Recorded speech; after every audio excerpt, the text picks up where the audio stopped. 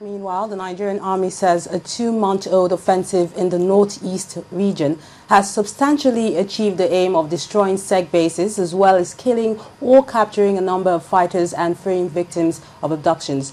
Defense spokesman Brigadier-General Chris Olukolade explained that 23 women and 35 children being held on charges of aiding the Boko Haram SEC have been released as a gesture of peace. He also adds that the destruction of bases in Nigeria has pushed the militants back into cities such as Maiduguri.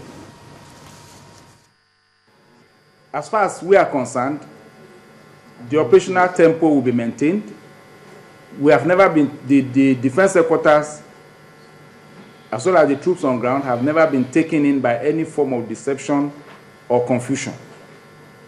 The operation is maintaining its tempo until there's any directive otherwise.